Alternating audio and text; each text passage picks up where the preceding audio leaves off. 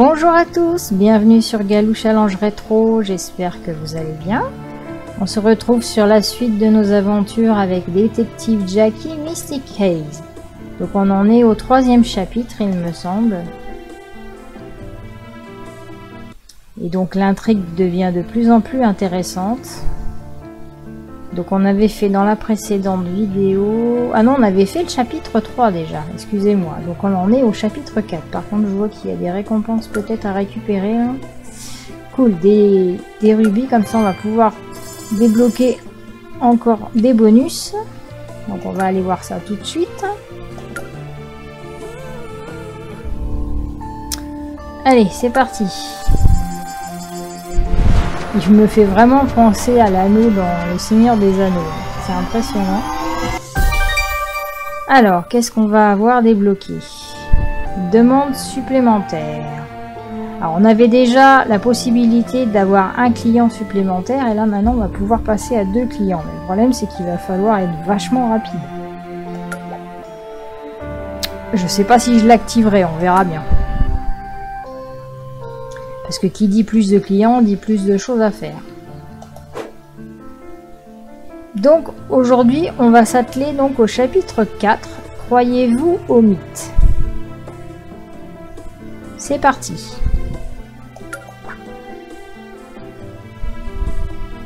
J'ai bien fini. Attendez, je vérifie. J'ai un gros doute si j'avais bien fini le chapitre.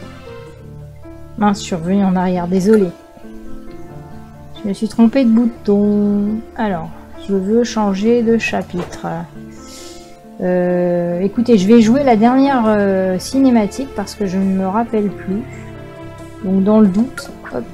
Alors pour ceux qui auraient vu la précédente vidéo, ben du coup ça va vous faire revoir la fin de la précédente vidéo. Mais je préfère le rejouer pour me remettre dans le bain parce que ça fait un petit moment que j'avais laissé tomber le jeu, donc je ne me rappelais plus trop. Alors, hôpital de Stankford, jour 3. Bien, chambre 237, voyons ce que le sénateur Thompson pourra nous dire là-dessus. Ah oui, c'est vrai que le sénateur Thompson, il était hospitalisé. Et là, c'est son épouse, enfin, sa deuxième épouse. Madame Thompson, je dois vous avouer quelque chose, je ne suis pas une infirmière. Oui, donc on s'était infiltré sous les traits d'une infirmière, ok. En effet, maintenant que vous le dites, cela paraît évident. Je suis détective, Jackie Johnson, j'enquête sur la mort de Chloé Thompson. Donc Chloé Thompson, c'est la fille du sénateur, mais ce n'est pas la fille de Madame Thompson. Malheureusement, la santé de mon époux ne lui permet pas de répondre à vos questions. Je pourrais peut-être vous interroger. Je vais essayer ça. Vous pourriez peut-être répondre à quelques questions à sa place. Je ne peux dire que cet endroit, m'appartienne. Après tout, je suis que la belle-mère. C'est bizarre la traduction. Est-ce qu'elle était proche de son père? Excusez-moi, j'ai un peu de mal. Le sénateur adorait sa fille. Voilà pourquoi il est encore en état de choc. J'ai remarqué qu'elle avait un tatouage dans le cou. Ça vous dit quelque chose? Vous savez, les adolescentes sont parfois impulsives. Alors, les recherches de Chloé. Où a-t-elle fait faire son tatouage? Chloé avait des ennemis. Je vais poser la question là-dessus. Est-ce que Chloé faisait des recherches sur la méduse? Confiée à Vanessa la piste trouvée par pour une organisation secrète. Donc on a débloqué une récompense. Pardon. Saviez-vous que Chloé faisait des recherches sur une organisation secrète? Aucune idée, c'est la première fois qu'on m'en parle. Une organisation secrète? Chloé n'en a jamais parlé, elle avait peut-être trouvé quelque chose.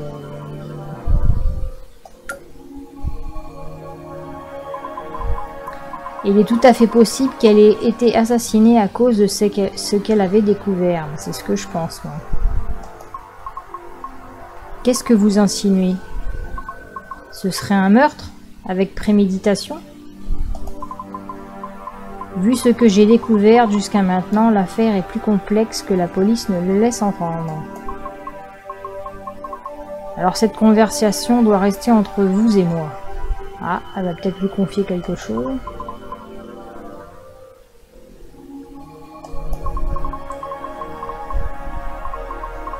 Eh bien, je ne sais pas si je dois croire à cette histoire, et j'ai des choses à faire. Vous désirez autre chose, Madame Johnson? Ouais, du coup, elle ne répond pas vraiment. Alors, est-ce que les bains publics sont à vous? Où étiez-vous la nuit du décès de Chloé? Voilà, ça va peut-être la braquer. Hop. Êtes-vous propriétaire des bains publics de Sungford? C'est mon époux, mais je ne vois pas en quoi cela concerne Chloé. Je devrais peut-être aller lui parler dans ce cas. Désolé de ne pouvoir vous aider davantage, j'espère que vous trouverez ce que vous cherchez. Merci, Madame Thompson.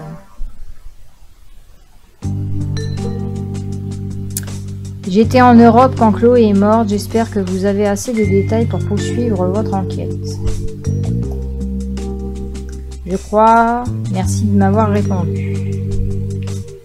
Je vais retourner au chevet de mon mari maintenant. Ok. Quelque chose me dérange chez cette femme. Tracy m'a dit que Chloé et elle ne s'entendaient pas. Je dois retourner dans la pièce secrète et faire attention à ne pas croiser des visages connus. Alors, oui, parce qu'on a découvert qu'il y avait un passage secret qui reliait l'hôpital à au bain public, il me semble, ou je ne sais plus trop. Donc voilà, je m'étais arrêtée là la dernière fois. Je n'entends aucune voix, aucun bruit. Ils sont partis. Parce que dans la précédente vidéo, on s'était caché derrière cette statue là. Et on avait surpris donc une réunion secrète.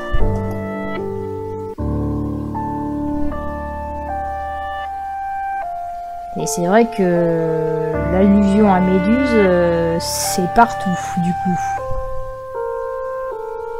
Je n'avais pas vu ça tout à l'heure. Il y a quelque chose d'écrit, du grec ancien, je ne peux pas le lire. On va peut-être demander à Gary. Ouais, Gary, c'est le responsable du musée. Je suis un peu dépassée, là. Ces derniers jours ont été assez fous. Et ça ne va pas en s'arrangeant. C'est pas cool. Vous avez vu les yeux là se sont illuminés. Et voilà. Donc la précédente vidéo, je m'étais arrêtée là. On s'était évanoui. J'espère qu'il va rien nous arriver de grave. On verra bien.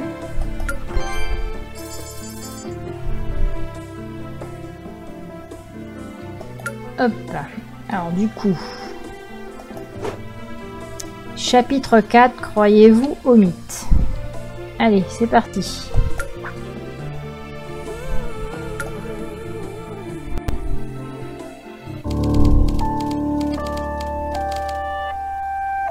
Qu'est-ce qui s'est passé? Je me souviens des yeux de la statue, de la lumière. Ah, il y a quelqu'un qui l'a ramené chez elle. C'est bizarre. J'ai un mal de crâne terrible, j'ai dû me cogner en tombant, ou alors c'est à cause de ça que je suis tombée.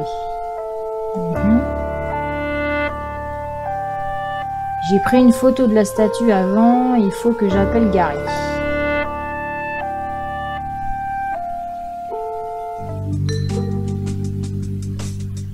Je vois que ton calendrier est à jour, par contre tu as oublié mon anniversaire. Alors lui il a toujours des blagues. On dirait que la quarantaine approche. Tu as prévu une soirée spéciale?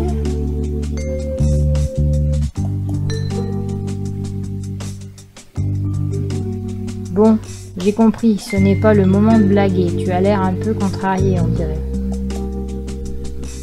J'ai trouvé quelque chose au bain public. Quoi exactement? Un indice? La chambre des secrets? Ça me fait penser à Harry Potter. Eh bien, tu as beau plaisanter, en réalité, c'est presque ça. Il y avait un tunnel souterrain et une statue avec un message. Tu peux traduire ça? Qu'est-ce que ça veut dire?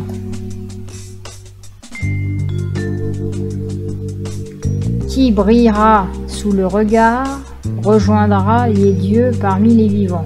C'est tout à fait clair.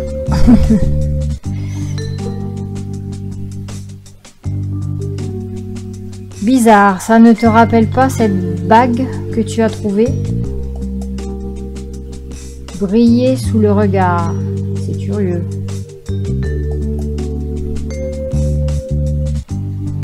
Descendons, parler ici me met mal à l'aise. Ah, ok, d'accord.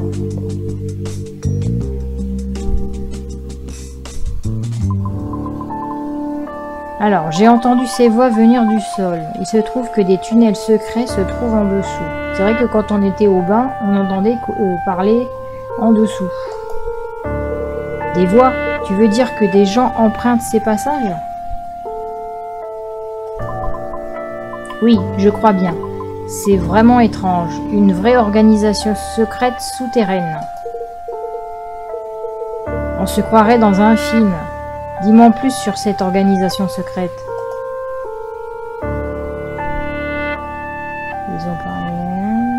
Ils ont parlé de Chloé. Bizarre comme accoutrement. Oui, c'est vrai qu'ils avaient des tenues un peu bizarres.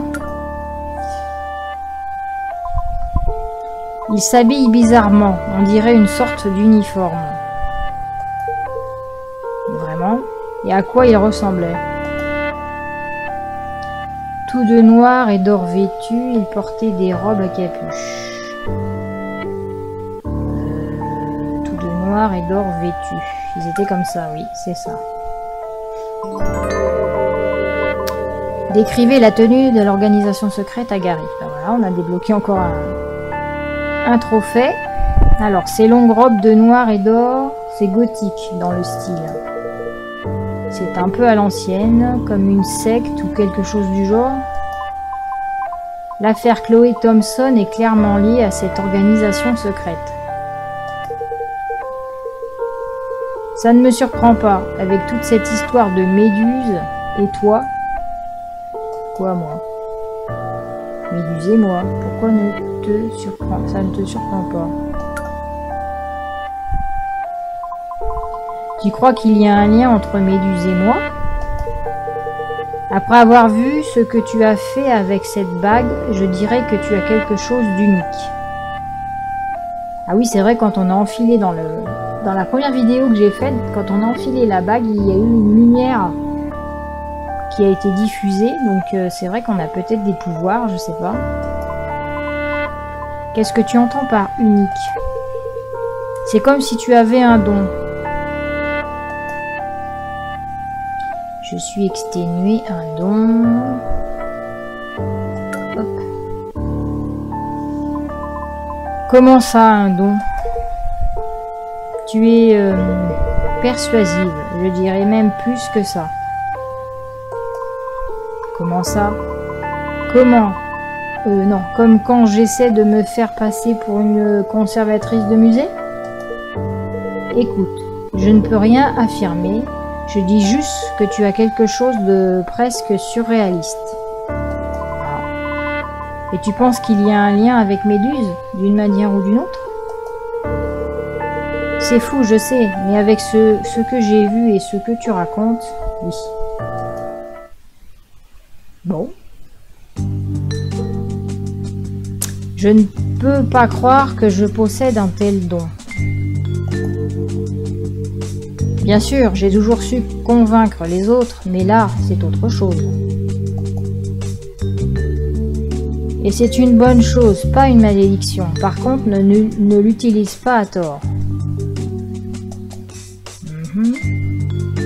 C'est bien ça le problème, je veux dire. Est-ce que je l'ai toujours utilisé à bon escient? Ça, on peut pas trop le savoir. Qu'est-ce que tu veux dire? Tu n'as pas abusé de ce pouvoir par le passé? Si? Je n'en sais rien. Gary, Je n'en sais rien, Gary, justement. Je ne sais pas quand je l'utilise ou non. Et si j'utilisais ce don pour imposer ma volonté à d'autres personnes? Et si j'avais manipulé Michael pour qu'il tombe amoureux de moi? Oula, elle se pose plein de questions, la pauvre. Je ne peux pas répondre à ta place, Jackie, mais... Et la bague, alors? Et la statue? Ces deux objets semblaient réagir à ta présence. Il me semble que c'est important. Je ne sais pas, Gary. Mais quelque part, j'aurais dû remarquer ça plus tôt, non? Tu devrais peut-être te reposer un peu pour récupérer, retrouver tes repères. C'est une course contre la montre, Gary. 3 jours, pas plus. Je dois trouver Aïcha et résoudre cette affaire. Il me reste encore 48 heures. Je me reposerai quand j'aurai atteint ces 2 objectifs. Ouaf, elle est décidée. Évite juste de mettre ta vie en jeu, Jackie. Tout ça devient complètement fou. Et appelle-moi en cas de besoin. Je ferai en sorte d'être là jusqu'à ce que tu résolves cette affaire. En tout cas, il est bien sympa. Pas besoin de me manipuler mentalement pour me demander de l'aide, d'accord?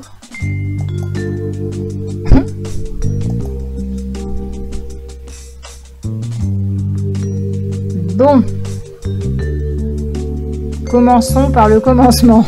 L'enregistrement des caméras de sécurité la nuit dernière, Tracy devrait pouvoir m'aider. Alors Tracy, c'était l'amie de Chloé Thompson et c'est une petite férue d'informatique, donc elle craque pas mal de choses. Donc on va voir.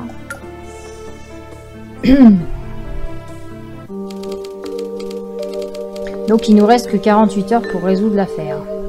Madame Jones a peut-être remarqué quelque chose. Elle garde toujours un œil sur ce qui se passe ici. Madame Jones, c'est sa voisine.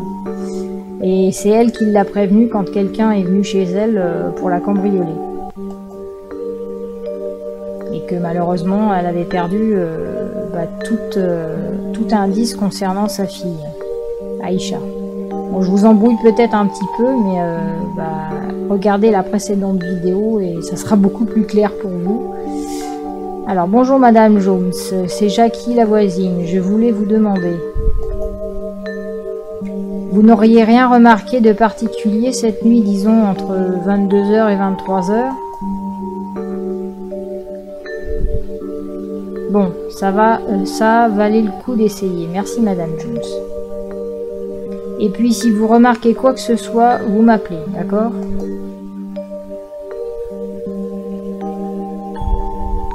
Je pourrais peut-être tester un peu mon tout nouveau don. Ah, comment on fait ça?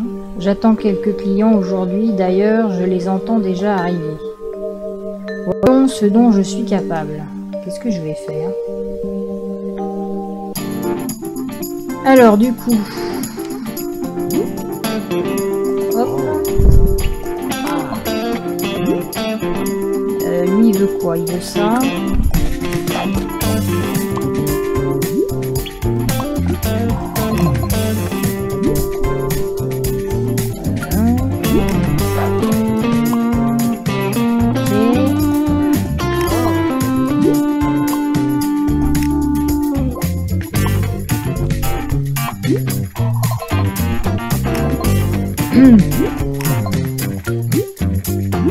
Un journal.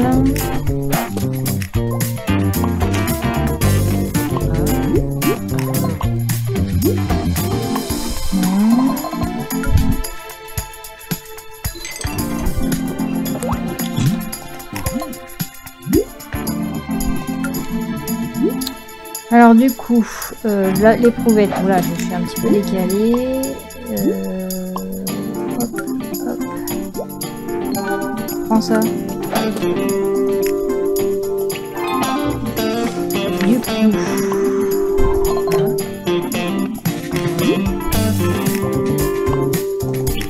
Du monde, il y a du monde. Oulala. Pourquoi elle est sur la chaise, elle, en permanence? C'est bizarre. fois tout.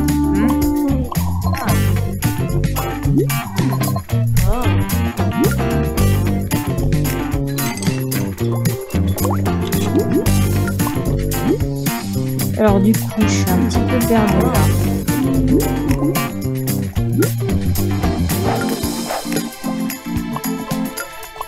Hop.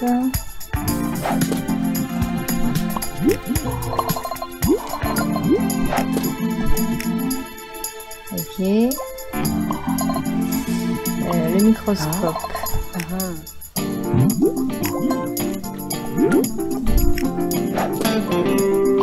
Le journal. Je suis un petit peu à la bourre quand même.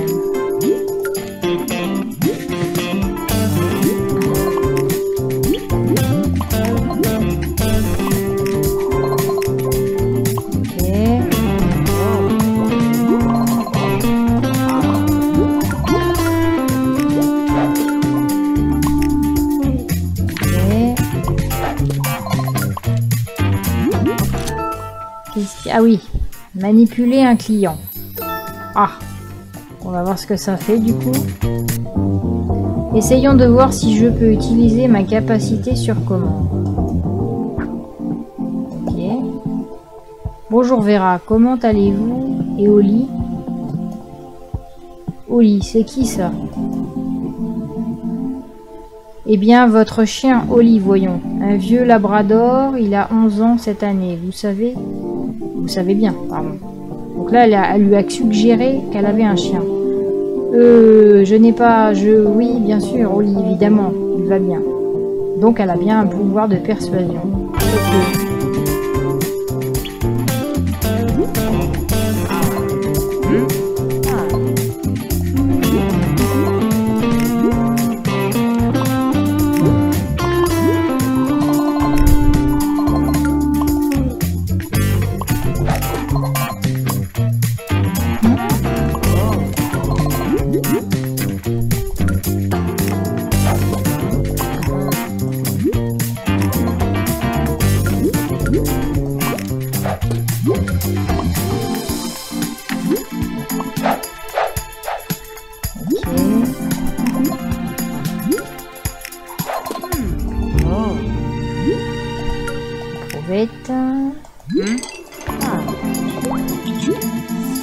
Hop.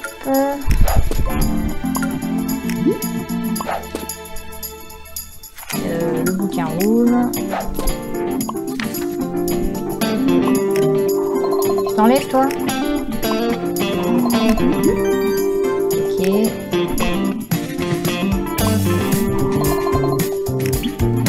Voilà. Alors, je sais pas si je vais avoir réussi le niveau, j'ai que 2 étoiles, mais je pense que ça passe.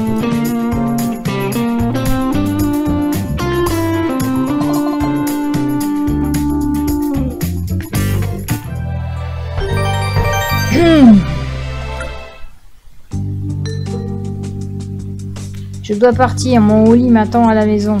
Oui, donc elle lui a suggéré qu'elle avait un chien. Oublier son propre chien, vraiment, je perds la boule, moi.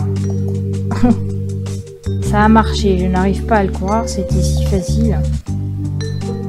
On dirait que ça marche quand j'en ai vraiment besoin. Comme avec Gary et Michael. Oui. Très bizarre.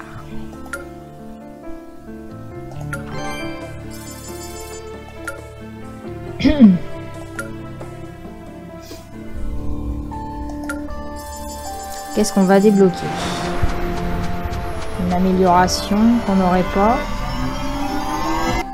Et ben voilà, une amélioration qu'on n'a pas. Dionysos, débloqué. Point bonus, réapprovisionnement. C'est quoi ça? Dionysos est le dieu du vin, de la fête et des vignes.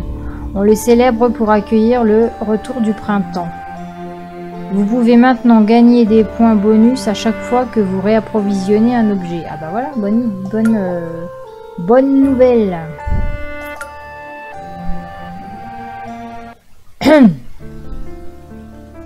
Du coup, hop, on continue.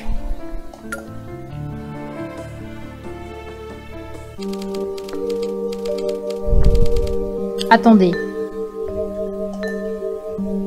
Désolé Vera, je vous ai confondu avec une autre cliente. Vous n'avez pas de chien. Bien sûr que non, je n'aime pas les chiens, j'adore les chats. Ah bah voilà, donc du coup c'est bon. Ma petite capacité ne dure pas très longtemps, j'ai l'impression. Comment faire pour gérer ça et également avancer sur mon enquête? Je ferais mieux de rester concentré sur l'affaire, c'est la priorité. Ces tunnels secrets pourraient mener jusqu'au centre décisionnel de l'organisation. Voyons la vieille carte que Tracy m'a envoyée. Elle est où la carte? Là peut-être? Non, c'était pas ça que je voulais faire, mais c'est pas grave. Du coup, j'ai bien fait de la prendre, elle aurait voulu, la dame. Ça, c'est des photos, d'accord. J'avais pas compris ça.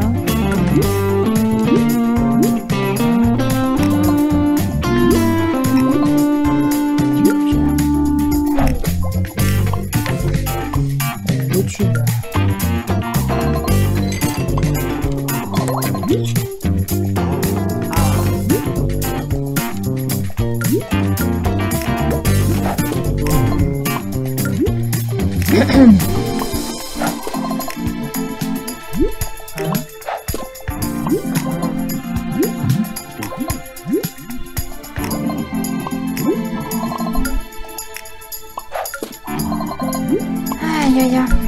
Il y a beaucoup de monde. Ah non, ça va encore. C'est pas la catastrophe.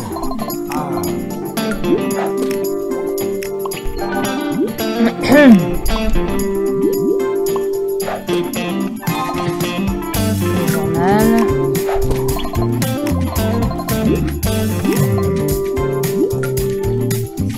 Hop, hop.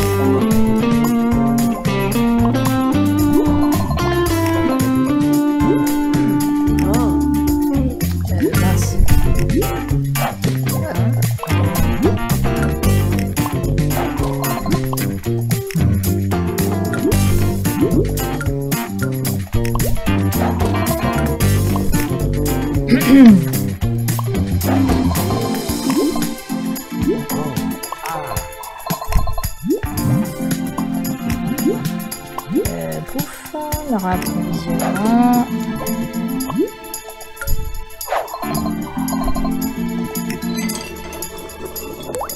Non, c'est pas ça.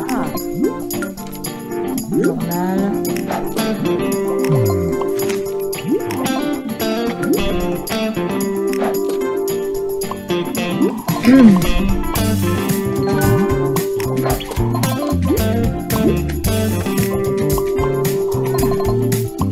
Mince, j'ai pas eu le temps d'appuyer.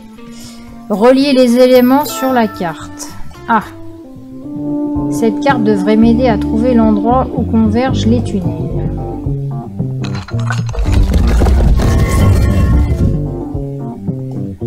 Alors du coup, il faut que je cherche les indices.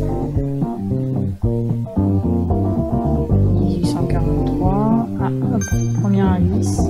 Il y a des catacombes sous la ville. Ok. Chaque tunnel mène à la bibliothèque. Il semble y avoir eu des effondrements.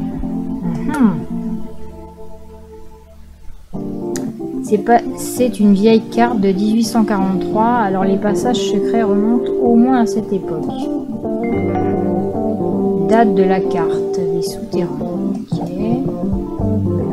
On dirait que la plupart de ces vieux souterrains mènent à la bibliothèque de Sungford. Bon bah va falloir qu'on se rende à la bibliothèque en toute évidence.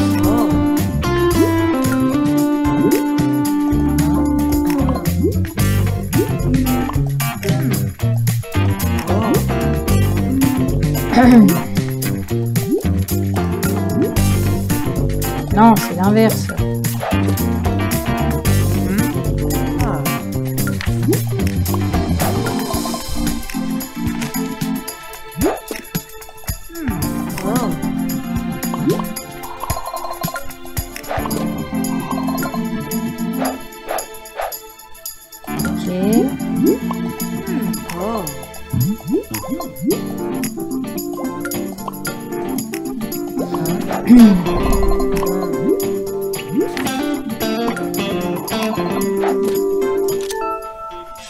Alors, faites une analyse approfondie de la carte. Ah, qu'est-ce qu'on va retrouver encore sur cette carte?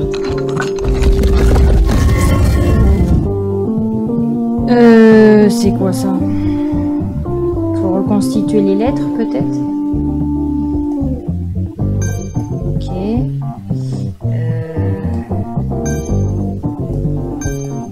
D'accord. Voilà, ok. Pouf. Mince, pardon. Ah! Pouf, c'est bizarre. Non, ça rentre pas. Ah oui, c'est plutôt ça, ça. La patte et la petite patte du bas, ça doit être ça. Ok.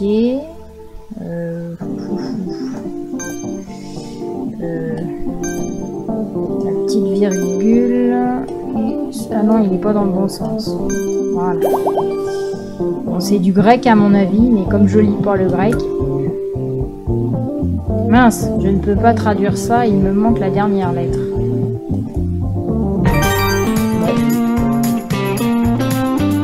Tant pis, tant pis.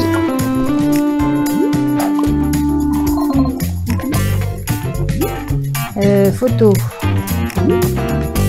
hop, hop. Photo, elle en veut combien des photos du coup? Pourquoi ça marche pas? Je comprends pas là. Il y a un truc qui cloche. Pourquoi je peux pas lui donner une photo?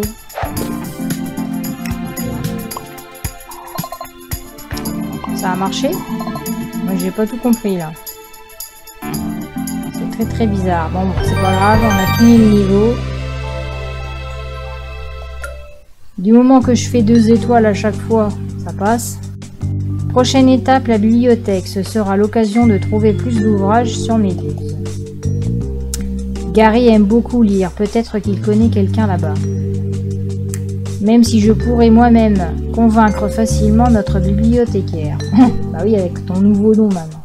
Mais je ne connais pas encore l'étendue de mon don et je voudrais éviter de l'utiliser trop souvent. Appelons Gary. Ah, faut pas abuser des dons parce que des fois ça se retourne contre nous.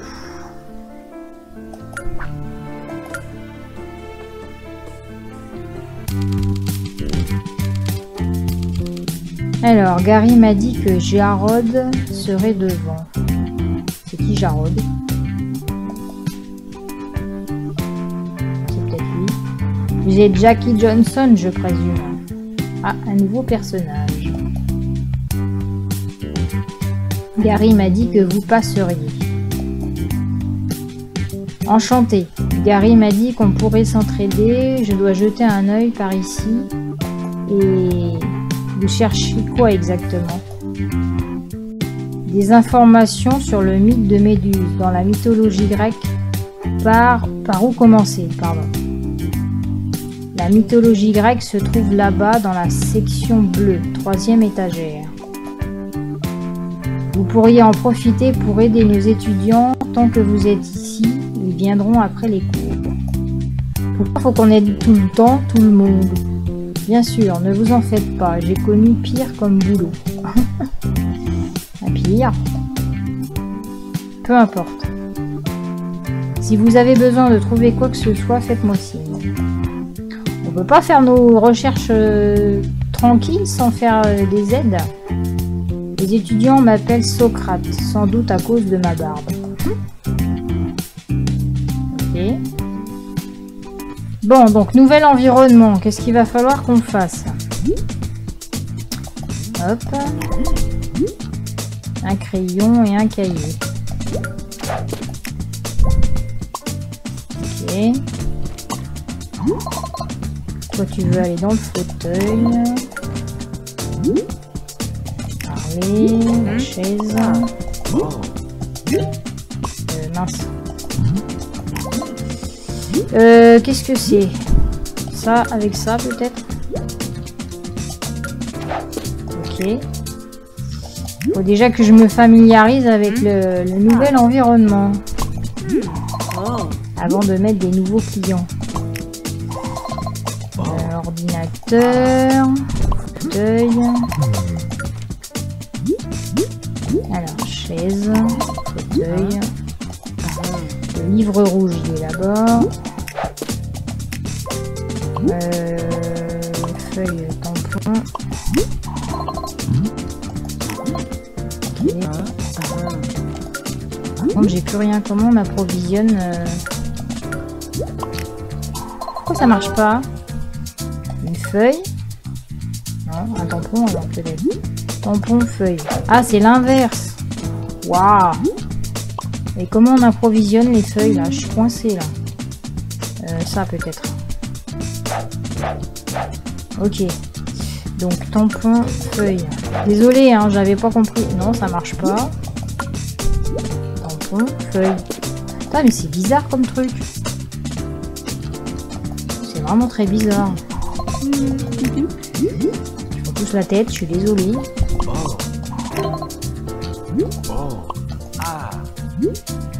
Toi, tu veux aller là. Putain, je suis complètement à la ramasse.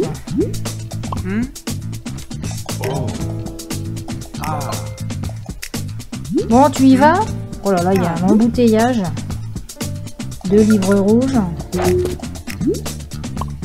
Pourquoi j'ai pas réussi à avoir le deuxième? Non, c'est compliqué. Hein. C'est même pas la peine que j'essaye de faire venir un client supplémentaire. Je suis déjà à la bourre.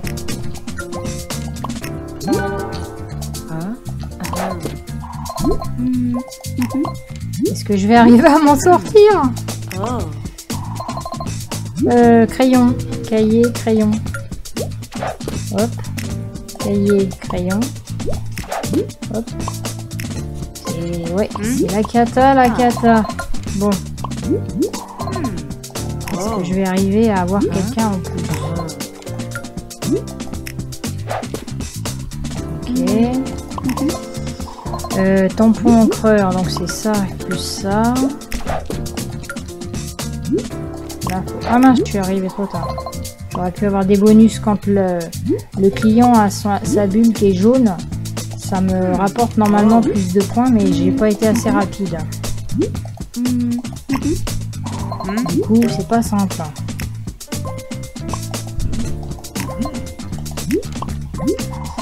Cahier, crayon.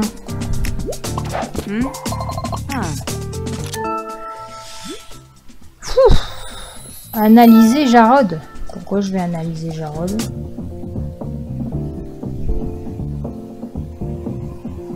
Alors, Socrate, qui êtes-vous? C'est vrai qu'on analyse les personnages, c'est bizarre. Peut-être pour savoir un petit peu leur caractère. Il a des yeux d'un bleu incroyable. Ok. On dirait qu'il a un tatouage sur le bras. Ah oui, effectivement. Effectivement. Ses chaussures sont comme neuves. Ok. Je sais pas ce que ça va nous apporter comme indice. Jarod a l'air d'être un type sympathique, mais ce tatouage ne colle pas vraiment à sa personnalité. Ah, il l'a peut-être fait quand il était jeune, tout simplement.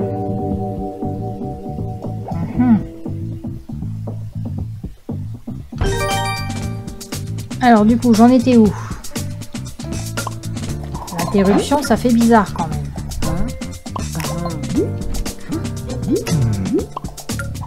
Hop.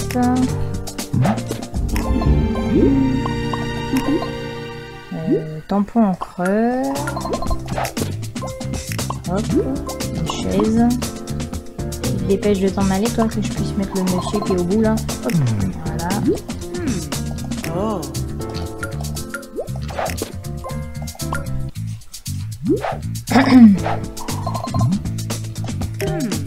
Mais pourquoi vous pouvez pas vous inverser? Ah bah si, normalement, c'est bien ce qui me semblait.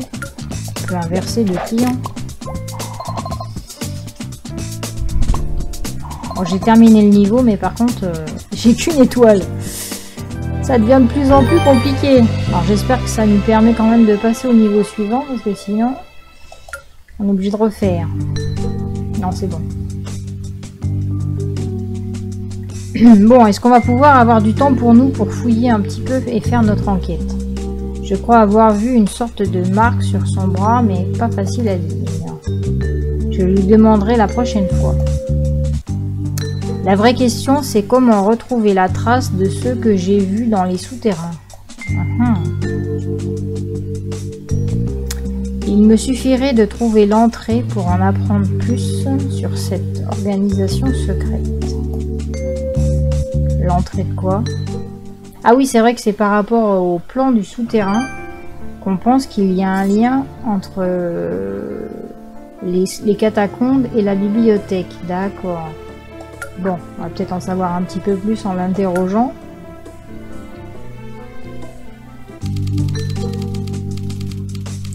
J'ai cherché partout sans rien trouver. Je n'ai pas d'autre idée. Ok, tout ce que j'ai remarqué de spécial, c'est cette plaque antique à l'entrée.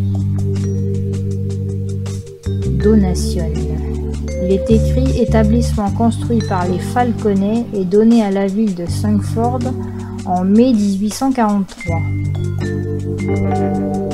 Nouvel indice. Alors, les Falconais ont fait don à la ville de cette bibliothèque en mai 1843. C'est la même année que la carte. Jarod porte une marque sur son bras qui ressemble à un tatouage. Un passage secret est situé juste en dessous des bains.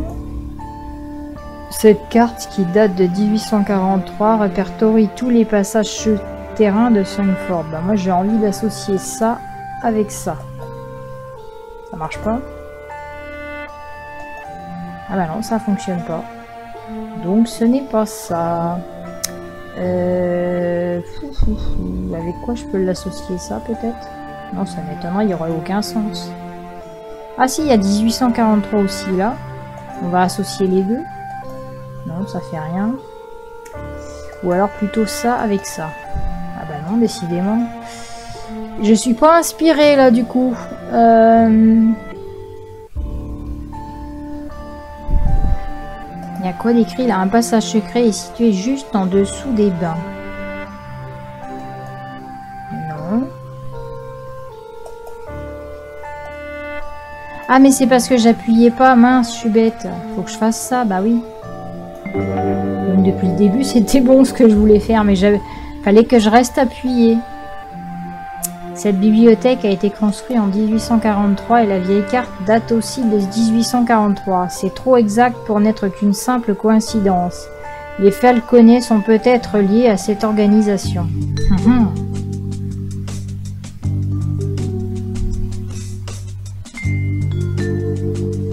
Jarod en sait peut-être plus à ce sujet. Elle va essayer d'utiliser son pouvoir. Cet endroit est immense, c'est vraiment une magnifique bibliothèque. Merci, c'est une sorte d'héritage familial, j'en tire une certaine fierté.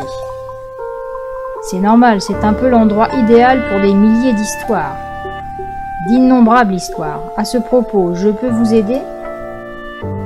Les Thompson, les Falconais, histoire de Sungford. Les Falconais. Hop.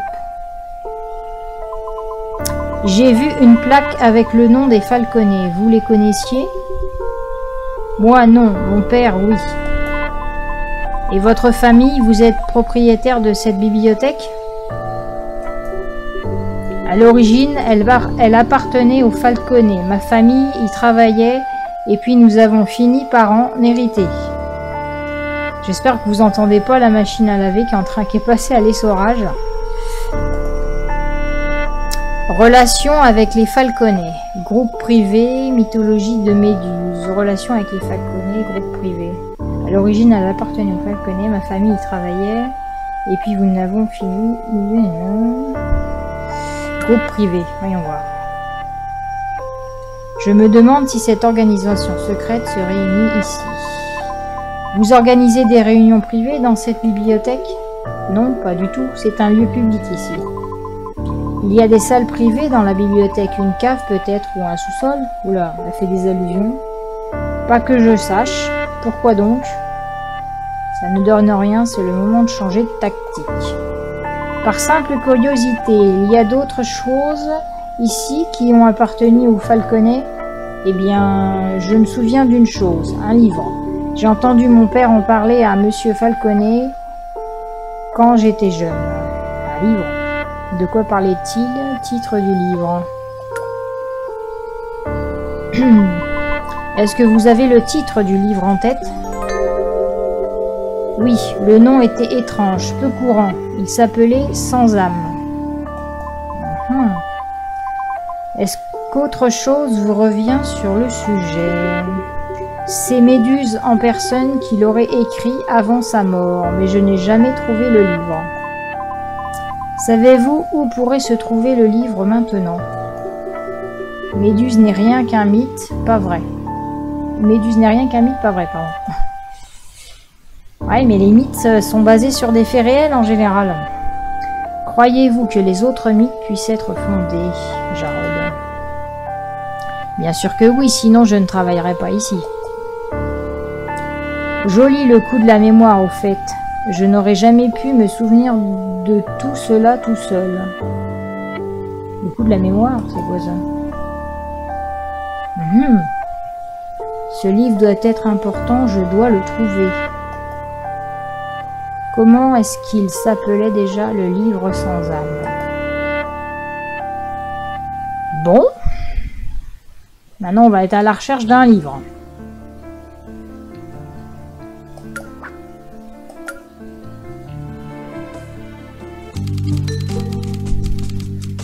Vu que je suis dans une bibliothèque, autant chercher les ouvrages sur Méduse. Mais il y en a trop. Essayons la base de données. Il est où l'ordi? Ah oui, d'accord.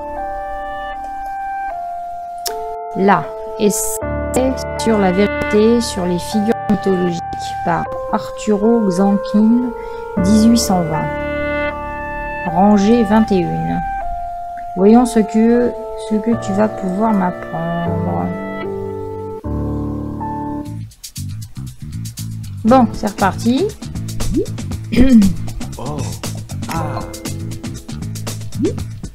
Ah, il y a un nouveau livre, ok.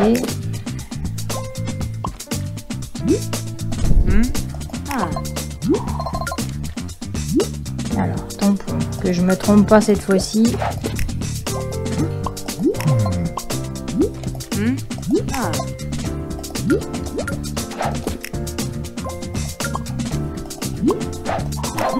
Un café? Ah oui, d'accord. Je n'avais pas vu. Je n'avais pas vu. Bon, tu me casses toi. Ah non, c'est canapé, pardon. Je me suis trompée. Je veux encore un café. Voyons, elle mange beaucoup de café. Pourquoi ça marche pas? Ah mais non, il est là le café, zut. Quelle gourde. Oh là là. J'avais pas fait attention. Bon, puis là, c'est l'embouteillage. L'embouteillage. Toi, tu vas aller là. On va essayer de libérer de la place. Vous deux, vous allez aller sur les fauteuils. Pof. Bon, que je me fasse pas avoir au niveau du café. Toc. Et toc.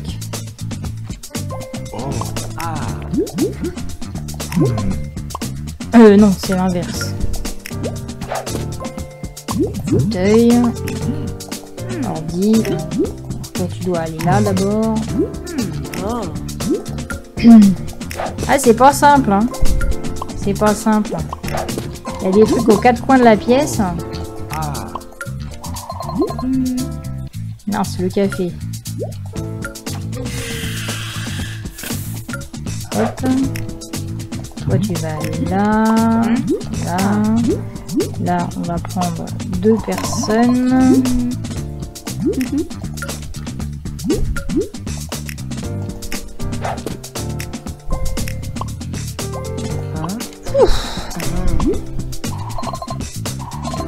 Alors, fauteuil. Fauteuil. Livre. Un café. Mince. Paf. Et paf. Donc toi tu devrais aller là. Ah bah mince, levez-vous vous deux là.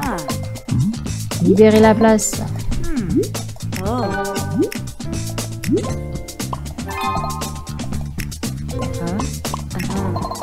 Aïe aïe aïe aïe aïe.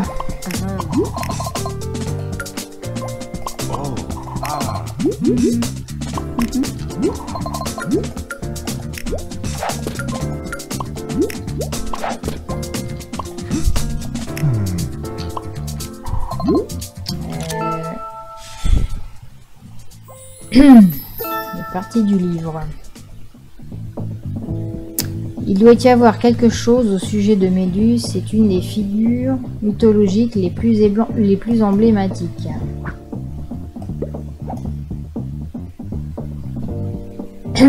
Ah, c'est nouveau ça. Méduse aurait cherché à se venger après avoir été transformée.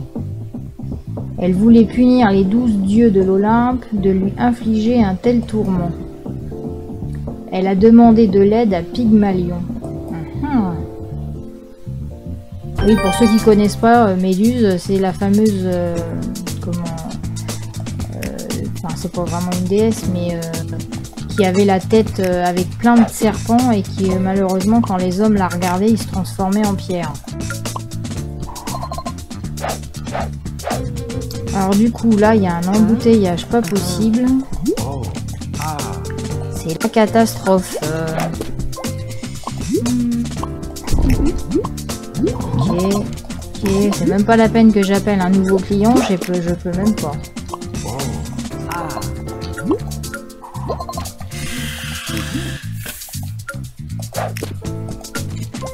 Alors du coup, hop. Bon, tu te déplaces toi? Les chaises elles sont là. Fauteuil, j'ai plus de place. Toi tu vas aller sur la chaise. Fauteuil. Ah mais c'est impossible ce jeu.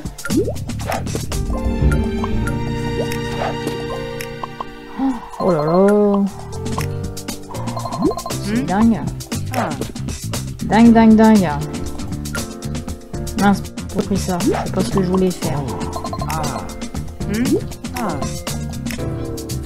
Ouh là là là là.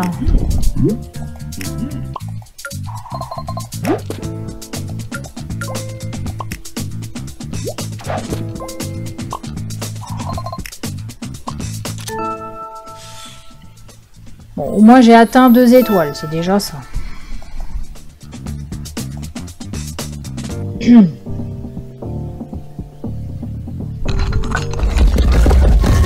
Qu'est-ce qu'on doit faire là? À écouter la conversation des étudiants. Hop, j'adore cet endroit, il y a tellement de livres rares ici. Ok. Des vieux livres, quel genre? Ça, je me le demande. Ok. Bon, du coup, on en est où? Voilà. Bon, au moins on aura eu 2 étoiles, c'est déjà ça. Alors pour faire 3 étoiles, dur quoi. Dur.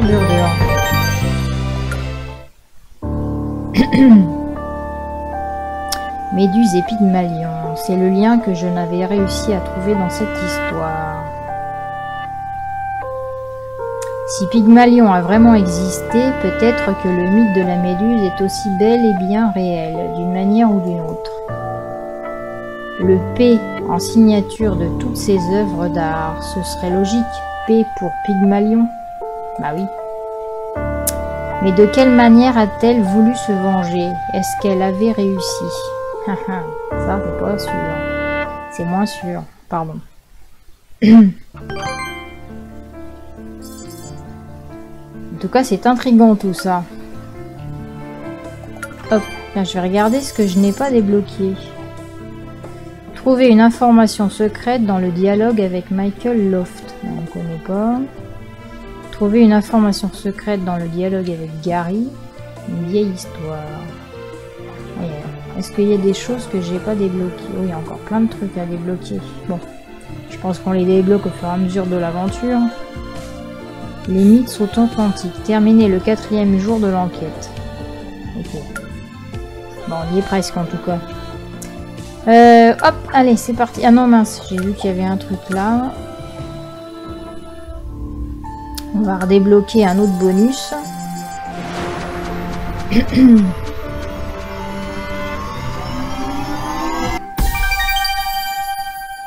Alors, du coup, bonus de mission, 30 points qui passe à 50 points. Donc ça, c'est quand il y a les points d'interrogation, je crois. Quand je trouve des points d'interrogation.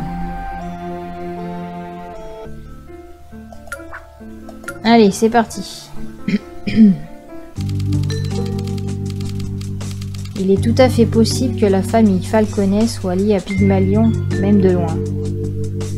Jarod m'a dit qu'il y avait cherché ce livre partout sans jamais pouvoir le trouver. Si le livre se cache dans le coin, il ne doit pas être aux yeux de tous. La plaque à l'entrée avec le livre, ces objets ont tous les deux un lien avec les Falconets. Ben voilà. Nickel. Il faut que j'aille là, sur la plaque, j'imagine. Mais bon, on verra ça après. Bon, on va essayer de faire mieux. Alors, le livre jaune, voyons, c'est vraiment aux 4 coins de la pièce maintenant. Hein. C'est vraiment pas simple. Du coup, tampon, que je me trompe pas. Le problème, c'est qu'il n'y a qu'un seul ordinateur. Hein. Tant pis, tu vas attendre, madame. Je suis désolée. Un livre rouge et un livre jaune. Hop. Chaise. J'espère vraiment que vous n'allez pas entendre l'essorage de ma machine à laver, sinon je serais obligée de refaire la vidéo. C'est pas cool, mais bon, c'est comme ça.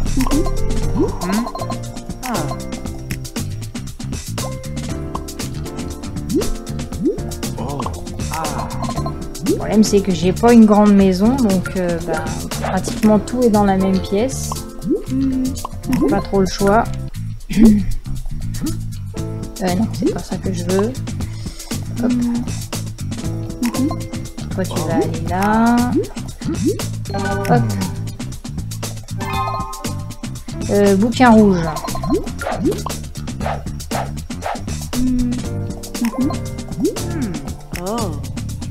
Toi, tu veux quel type de livre? Un jaune.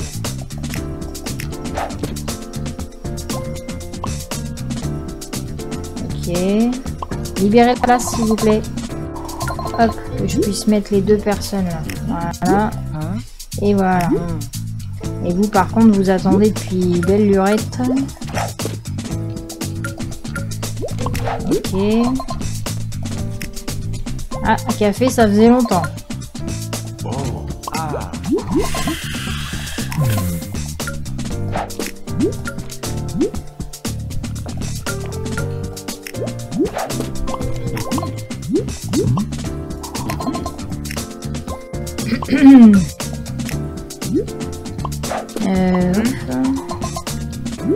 Bouge pas du fauteuil, ce serait bien. Ah non, d'accord. Comme par hasard. Du coup, je suis un petit peu perdu. Un petit peu paumé.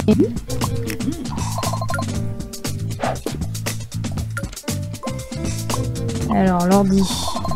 Hop. La chaise. Le canapé. Tampon. Ordinateur. Ouh là là là là.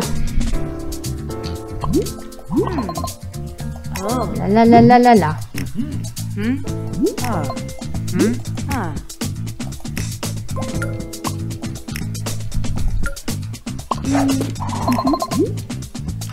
Mince.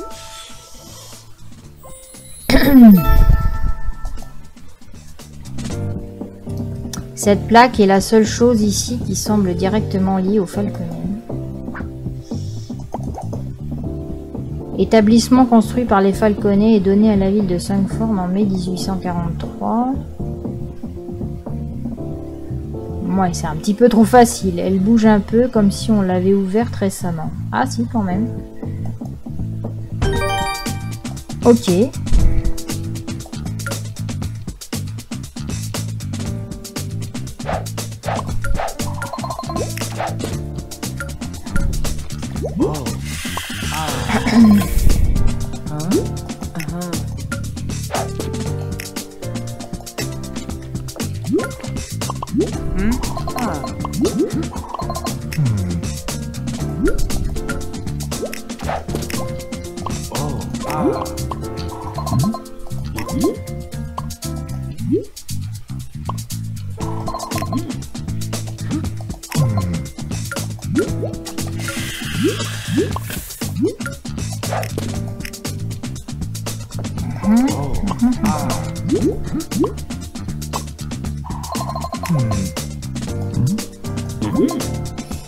Un livre vert, un livre jaune. Ouh là là là là.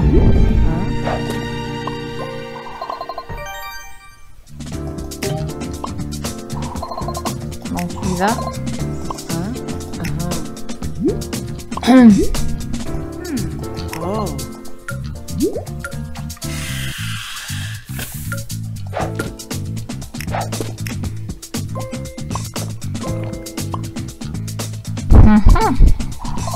Bon, ça en est pas trop mal sorti quand même.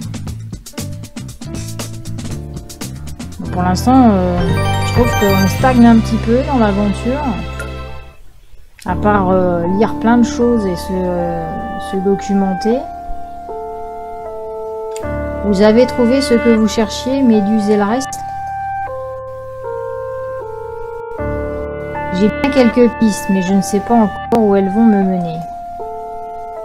En quoi ça vous intéresse finalement? Pourquoi Méduse? Oh, vous savez, elle a eu une existence difficile, je me reconnais en elle d'une certaine manière. Vous parlez d'elle comme si elle avait existé, c'est ce que vous croyez? Eh bien, vous l'avez bien dit tout à l'heure, certains mythes sont authentiques. C'est vrai, mon père disait toujours que les dieux, les monstres et les héros vivaient tous parmi nous. Certains d'entre nous seraient même quelque part leurs descendants. Je peux vous prendre la main une seconde? Juste une seconde? Oh, c'est bizarre ça. Il va lui lire les lignes de la main. Je vous la rends juste après, je vous le promets. Qu'est-ce qu'il va faire? Oui. Une seconde. Il va l'hypnotiser. Votre main, elle se réchauffe.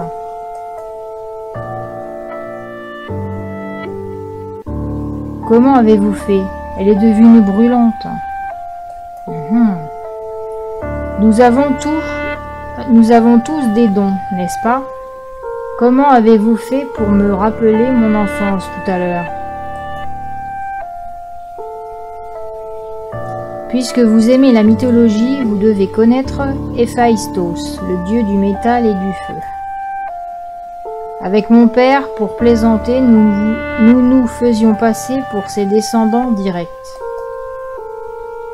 Mais bon, tout ça n'est qu'un mythe, rien de plus, pas vrai? Capacité de Jarod. Bizarre, bizarre. Je pense qu'il fait partie de la société secrète. Il y avait quand même pas mal de personnages, il me semble, quand on est descendu dans les catacombes. Je me rappelle plus combien il y avait de personnes lors de la réunion. Il faudrait que je revisionne mon ancienne vidéo.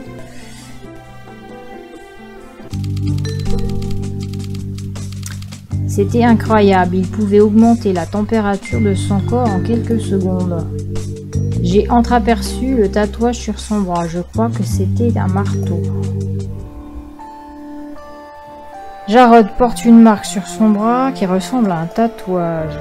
C'est trop exact pour n'être qu'une simple Coïncidence. Les Falconets sont peut-être liés à cette organisation. Passage secret, citoyen. Du coup, est-ce qu'on associe ça à ça? Non, ça marche pas. Oui, bah ça c'est logique. Oula, qu'est-ce qu'elle a trouvé? Il y a peut-être un lien avec le tatouage de Chloé, un symbole de cette organisation secrète. Et il a cette espèce de don bizarre, comme moi. Jarod doit savoir quelque chose au sujet de cette organisation. Il pourrait même en faire partie. Là voilà, c'est ce que je disais. J'avais un gros doute. Adoptons les méthodes de Tracy pour tenter d'obtenir des informations à partir de son ordinateur.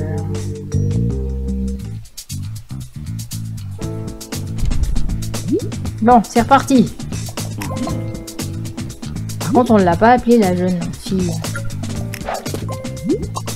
Ok. Crayon. Fauteuil. Café.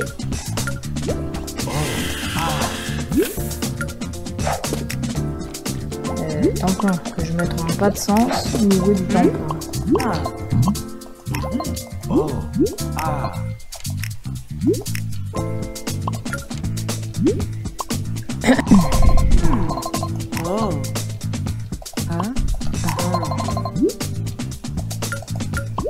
Faut pas que je perde le rythme surtout.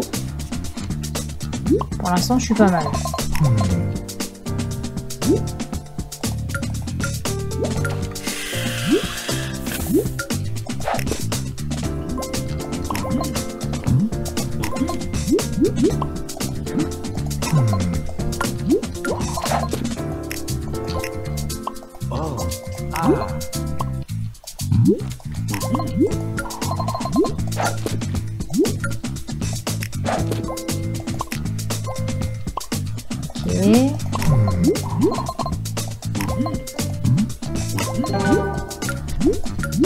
J'évite de parler, je me concentre.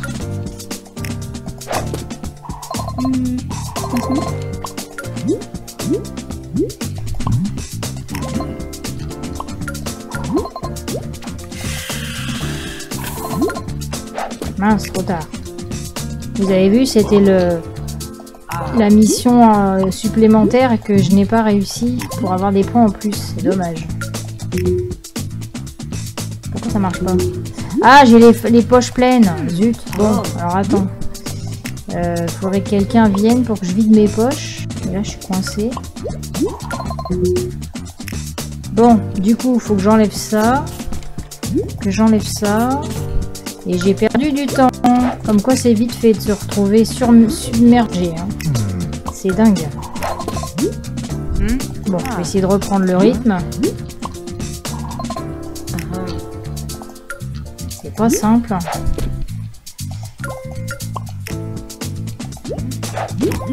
Voilà. Les feuilles. Hop. L'envie. Oh, mince, le café. Oh là là, il a débordé. Quelle gourde. Ça, c'est pas facile du tout. Hein. Pas facile, pas facile. Là, j'ai plein de personnes qui m'attendent. Tu bouges de ta chaise, toi? Ok.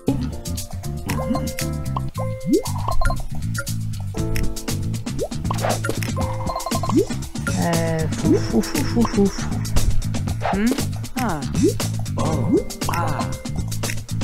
Oh bah là, 2 personnes qui veulent l'ordinateur, ça va être compliqué. Tenter d'espionner l'ordinateur de Jarod. Oui. Allons voir ses emails et son historique de recherche. C'est risqué ça. Il s'appelle Jarod Trion. Bizarre comme nom. Bon, comment faire pour pirater son mot de passe?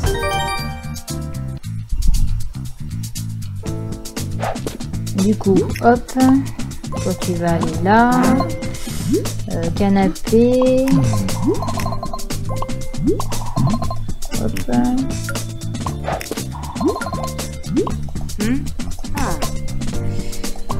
Le café, j'ai oublié.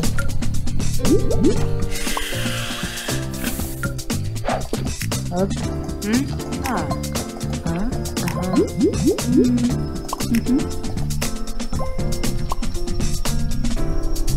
Le crayon. Ah là là là, c'est compliqué, compliqué. Bon, je vais mettre les deux là-bas et je vais pouvoir faire venir un autre client.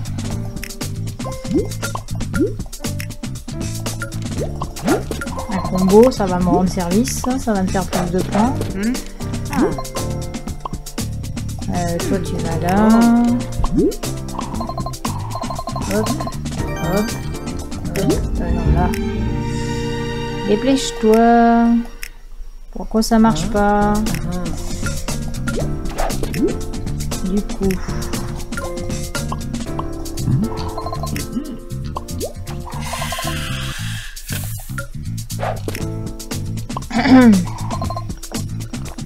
Bon, on s'en est pas trop mal sorti quand même.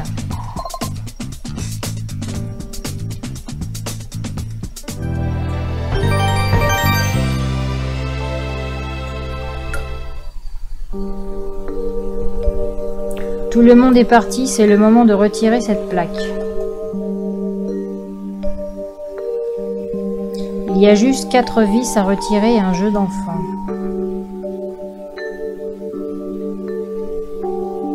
Et voilà. Voyons s'il y a quelque chose de caché là-dedans. Ah, un livre. Eh ben, c'est presque trop facile, c'est clair. Je crois que j'ai trouvé ce que je cherchais, je ne sais pas encore si je peux faire confiance à Jarod. En attendant, j'ai l'impression que nos chemins vont se croiser à nouveau.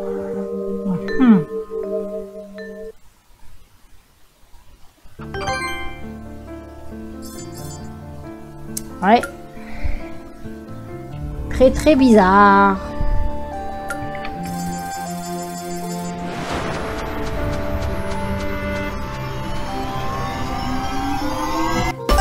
Ah, un nouveau pouvoir. Enfin, un nouveau bonus, pardon. Hermès débloqué. Rapidité du personnage. Ah bah ça c'est bien. Si on se déplace plus vite, ça sera mieux. Vous vous déplacez plus vite pour vous pouvez servir plus de clients. Nickel.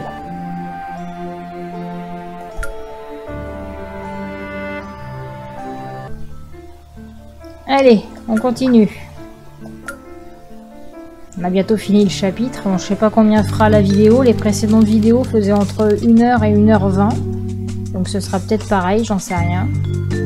Le livre est fermé par 3 verrous différents. Encore une énigme à résoudre. Ah, elle l'a carrément emmené chez elle du coup. Bon. Par contre, elle pourrait le mettre dans un coffre. N'importe qui pourrait le prendre. Ça lui a pas servi de leçon qu'elle ait perdu comment ses indices pour sa fille là. C'est bizarre. Enfin bon bref, c'est pas grave. Là je m'égare.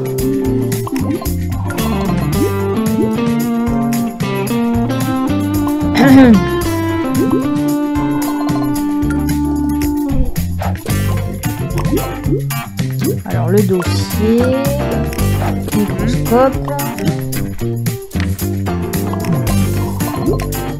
Non, c'est pas ça que je voulais faire. C'est un petit peu emmêlé les crayons. Le journal.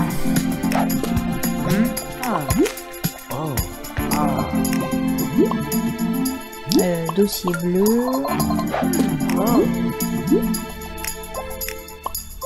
Ok. Dossier vert. Ballon.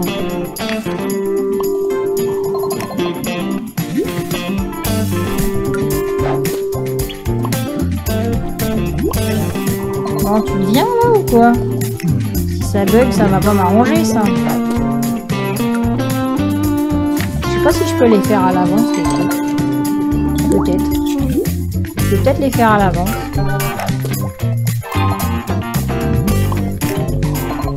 Bon, tu te déplaces.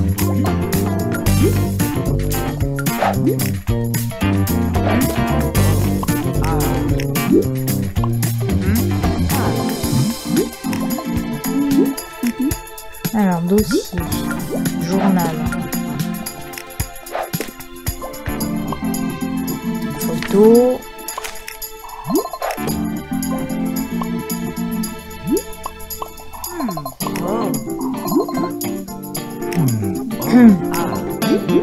alors discuter, dossier, journal,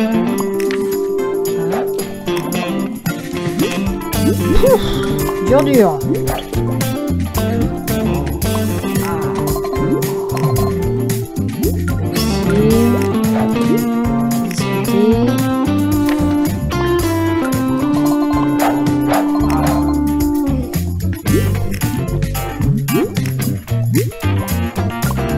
Par hasard, j'ai fait une potion en avance et c'est l'autre qui veut, l'autre potion.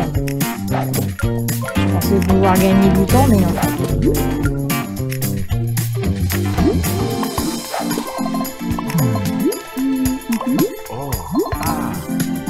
Ouh là là là là! Bon, c'est toujours pas la même potion.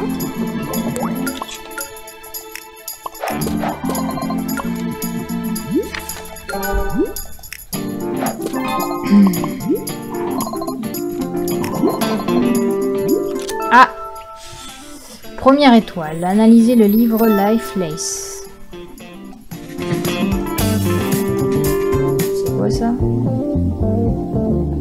Mais il est fait en quoi ce livre? Ah oui, c'est le... Oui, d'accord. Qu'est-ce qu'il est lourd? C'est incroyable. Est-ce qu'on va arriver à déchirer quelque chose? En tout cas, il est chouette. Une jolie marguerite. Ok. Une balle dans un cercle. Il faut une clé, un serpent, le dernier verrou.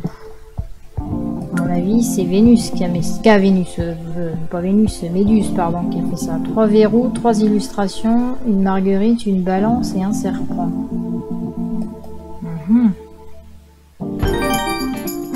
Qu'est-ce qu'elle veut, là? Pourquoi elle lève la main? Ah oui, d'accord. C'est... Ouf, j'avais pas compris ça. C'est pas grave.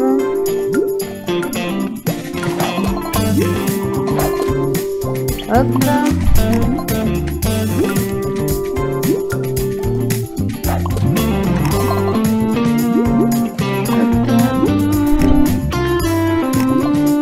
Dépêche-toi de te déplacer, toi. Pouf.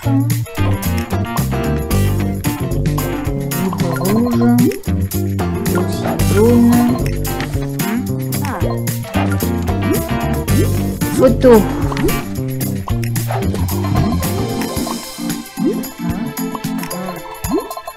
Alors du coup, je parle, journal, hop, hop, hop.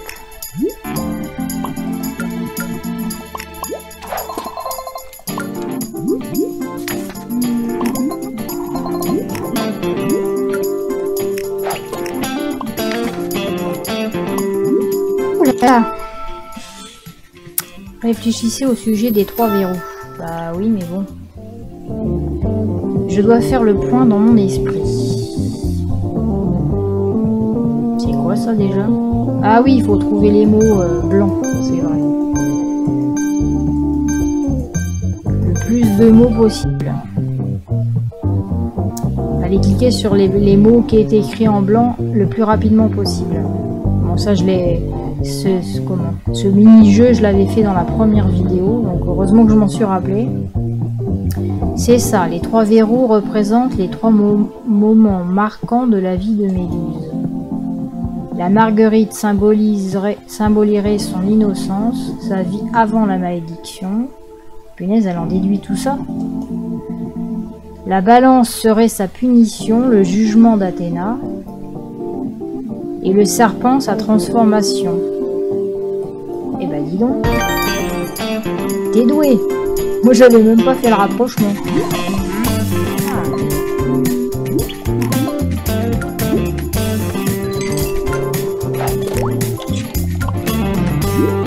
Du coup.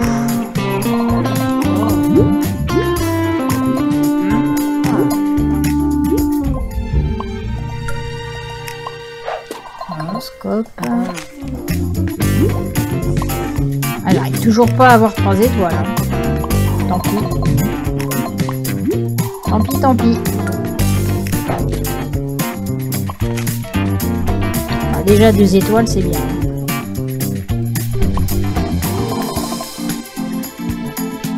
Parce que c'est pas évident. Le problème, c'est que par rapport à d'autres jeux de gestion où on n'est pas interrompu à chaque étoile qu'on gagne, là on perd le rythme, je trouve. Ça casse le rythme et c'est comme ça qu'on est un petit peu dépassé finalement. Alors est-ce que c'est fait exprès pour que le jeu soit plus corsé? J'en sais rien. Alors, il y a de fortes chances que chaque verrou s'ouvre d'une manière bien particulière. Il n'y a pas de trou de serrure. Je crois qu'il me faudrait l'aide de Gary plutôt. Il me faudra l'aide, c'est bizarre. Il en sait bien plus que la mythologie grecque que moi. Sur la mythologie grecque que moi, pardon. Bon, on va aller retourner voir Gary, j'imagine. Voilà, par contre, le problème, c'est que quand je fais pas 3 étoiles, on n'a pas beaucoup de rubis. Mais bon, tant pis, c'est pas grave. Allez, dernier niveau de ce chapitre.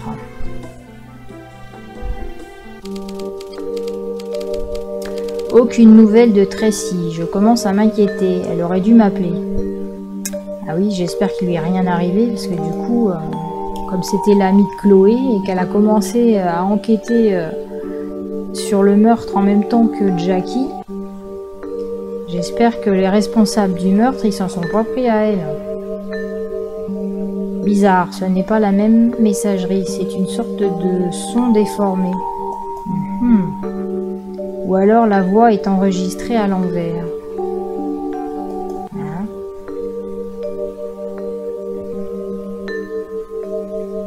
Bizarre. Une voix enregistrée à l'envers, ou alors ce serait un code.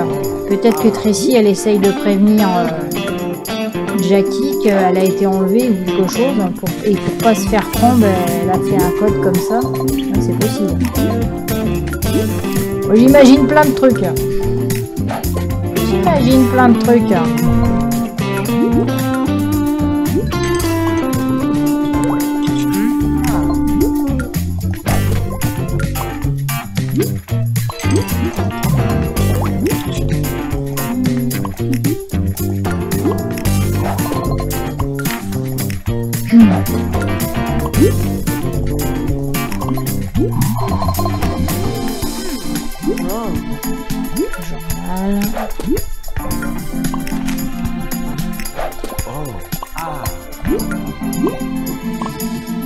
Du coup, paf.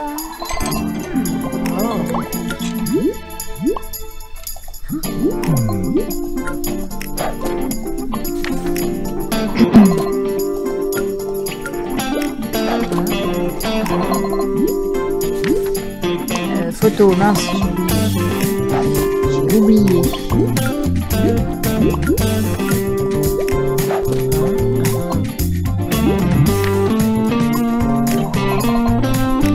Dépêche-toi de te déplacer, toi.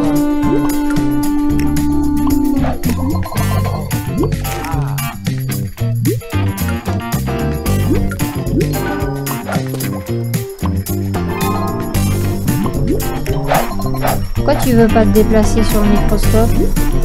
C'est bizarre quand même. Oh là là, je suis sûre que vous allez l'entendre, la machine à laver, zut. Bon bah c'est mort, faudra que je refasse ma vidéo.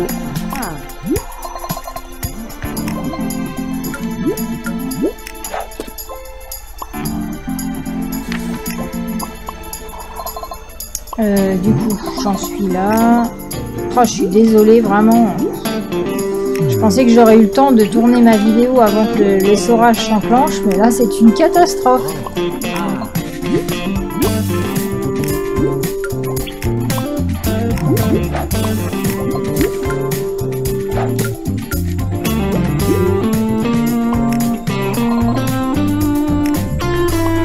Pourquoi ça n'a pas marché, mon truc, là ?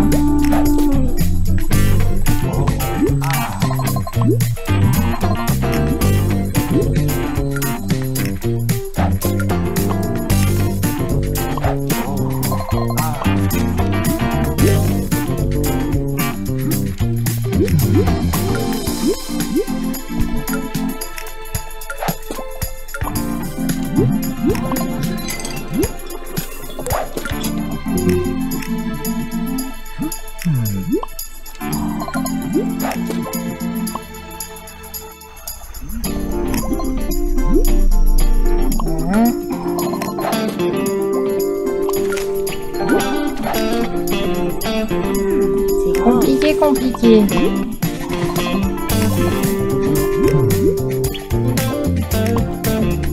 Ouh là là là là.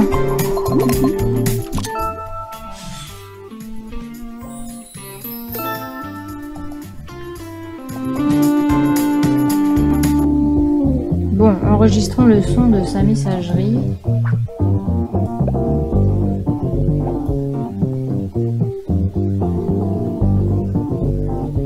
Et Tratia. Voilà. Je l'écouterai après quand il n'y aura plus personne. Ok.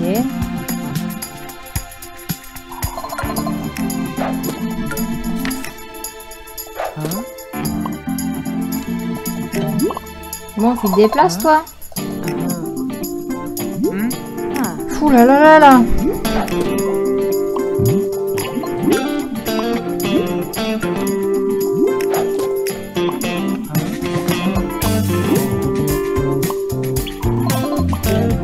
Bon, pourquoi tu bouges pas?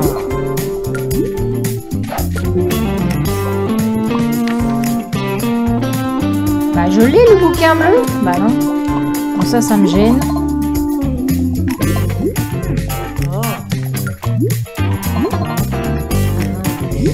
Journal, dossier vert.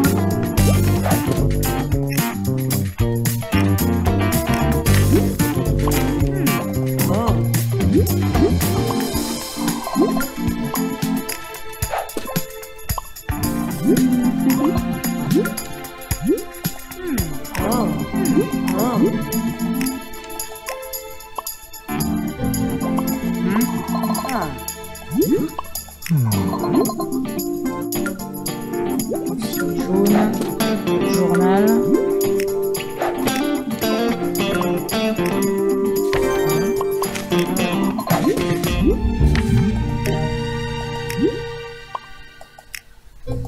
Déplace-toi.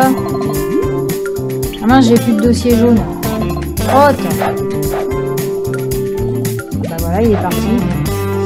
Zut, zut. Ah, je suis complètement à côté de la plaque.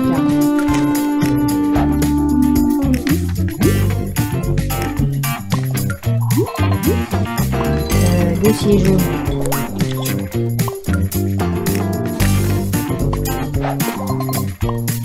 C'est compliqué, compliqué.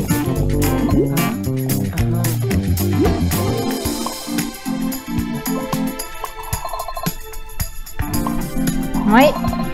Mais bon, j'ai quand même réussi à avoir mes 2 étoiles. Heureusement.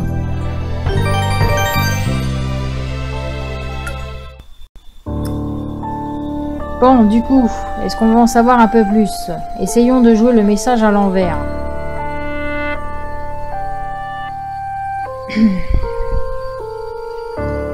C'est parti. Je les ai trouvés, ils sont partout. Leur nom et office. Aïcha en fait partie. Rendez-vous à la bibliothèque à 5 h du matin. Donc c'était bien un message. Oula, elle a eu un malaise.